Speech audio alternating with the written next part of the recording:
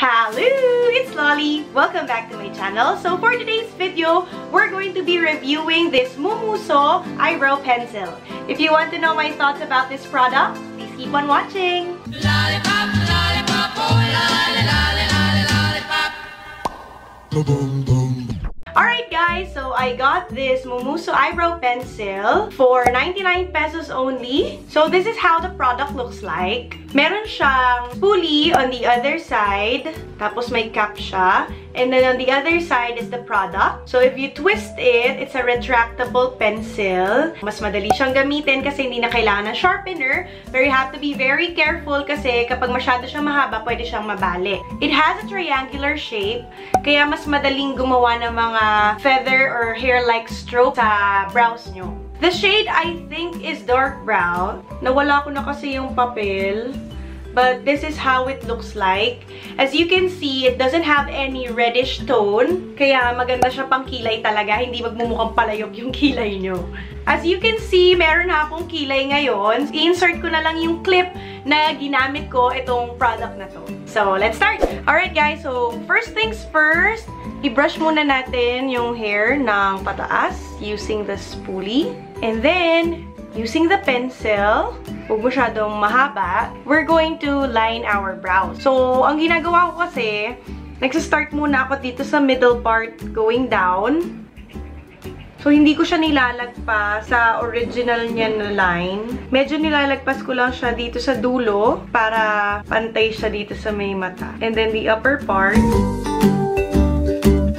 In fairness sa kanya guys, madali siyang i-apply. And yung kulay niya, hindi siya yung sobrang isang lagay lang ay sobrang kapal na. Perfect siya for beginners kasi kumbaga pa konti-konting product lang yung mailalagay mo. So, ngayon na na-fill in ko na yung dulong part, isusunod ko na yung sa may front part ko. So, as you can see guys, sinusunod ko lang talaga yung line. Tapos mamaya lilinisin natin siya using a concealer. So, ayan guys. Sa color, okay ako sa color niya. So, maganda siya kasi brown talaga yung color niya. Very natural tingnan. So, tapusin ko lang yung kabilang side. So, ayan guys. So, next part natin ay concealer na. So, gagamitin ko itong Maybelline Fit Me Concealer and itong aking concealer brush.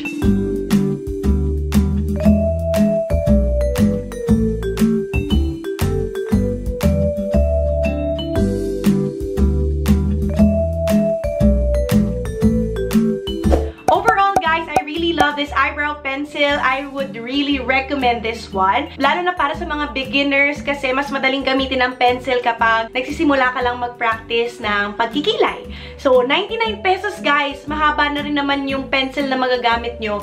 And sulit na sulit siya for a natural look. So that's it for this video. I hope you like it. If you have any questions or suggestions, just leave it in the comment box below. Also, if you like my contents, don't forget to hit the subscribe button also down below.